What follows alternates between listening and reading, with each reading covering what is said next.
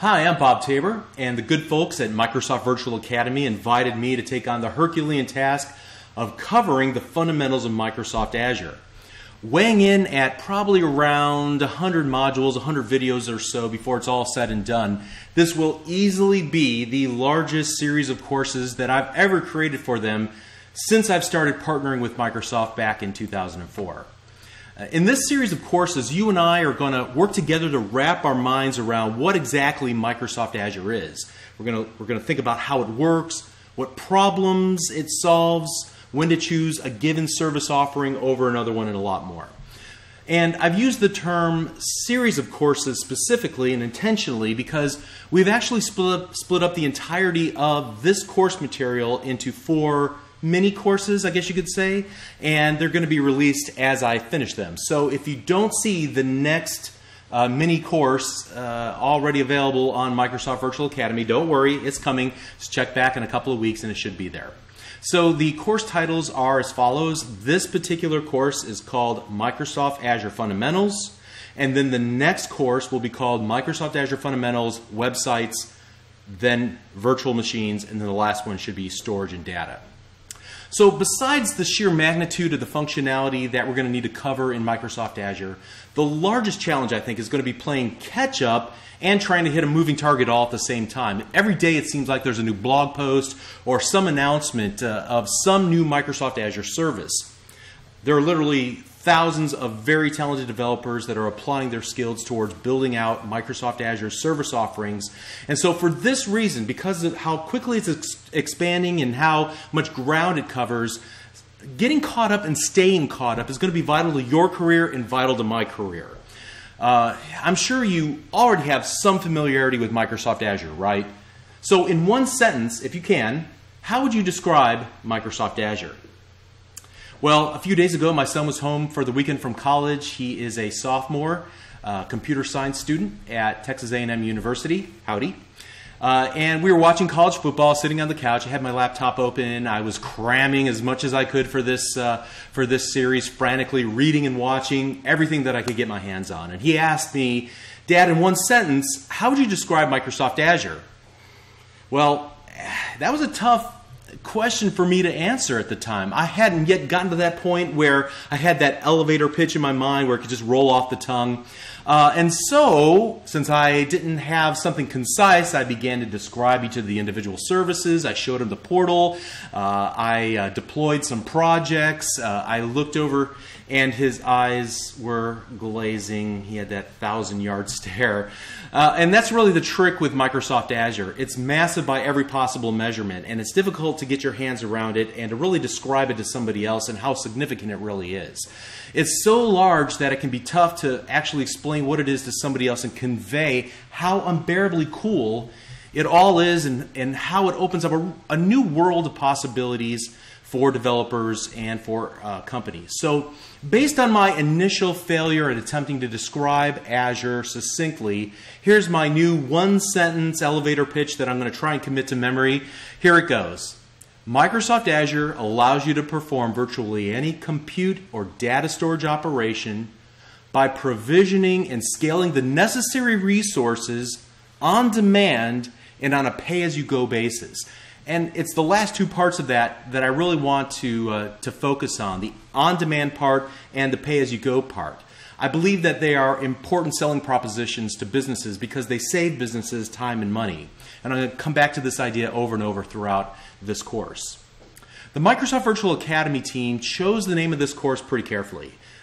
This course is intended to serve as a foundational course in the fundamentals of Microsoft Azure, giving you a comprehensive baseline knowledge upon which you can then build more competence and specialty, perhaps even towards a certification at some point.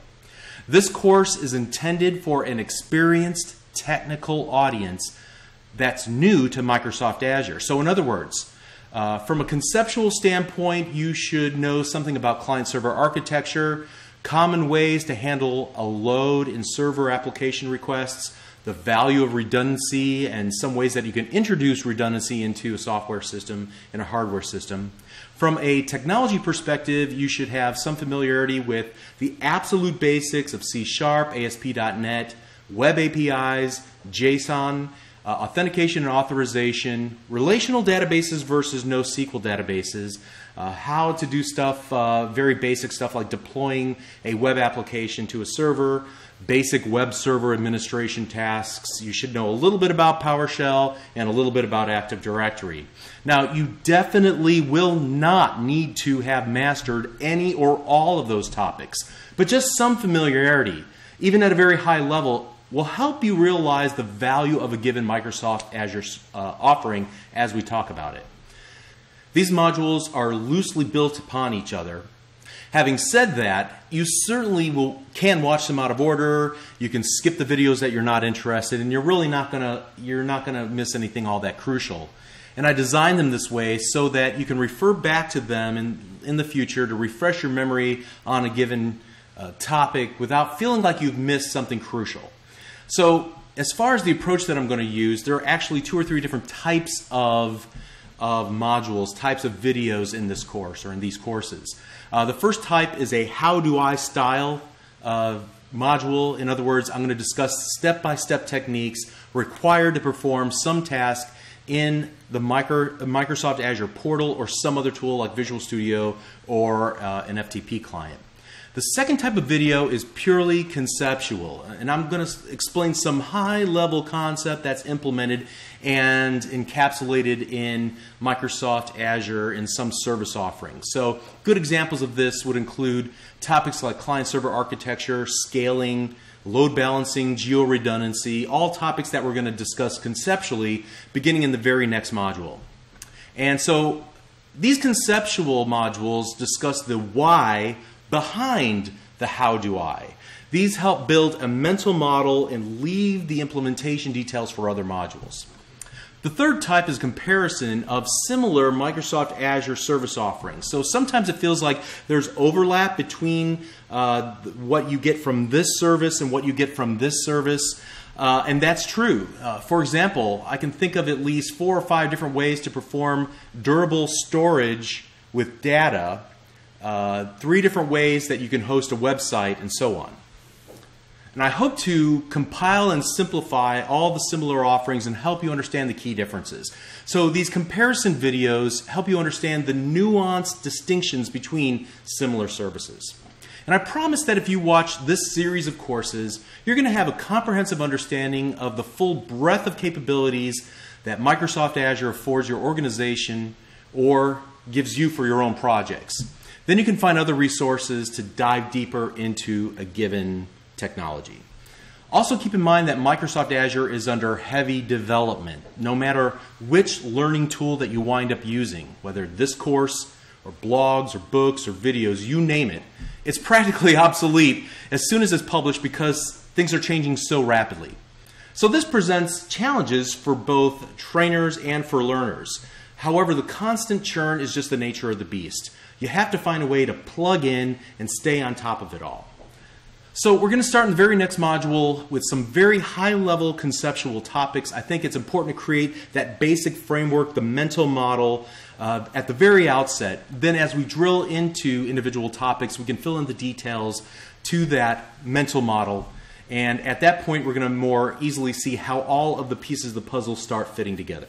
So my goal is to keep your attention over the course of the next mini courses, 100 different modules or so. I'm sure you're going to be tired of hearing my voice before the end of this, but if you like this learning experience that I put together, then please visit my own personal website at http://www.learnvisualstudio.net, where I teach beginners the skills they need to get their first software development job building Windows and web apps at the world's best companies as quickly as possible. You can also follow me on Twitter. I don't know, once in a while I find something interesting to say. As the old saying goes, even a blind squirrel finds a nut once in a while. Okay, so here we go. Hope you're on board with me. In the next module, we're going to start with that 50,000-foot overview of the problem domain and how Microsoft Azure solutions fit into that domain, how they help to solve the problems of that problem domain. We'll see you there. Thanks.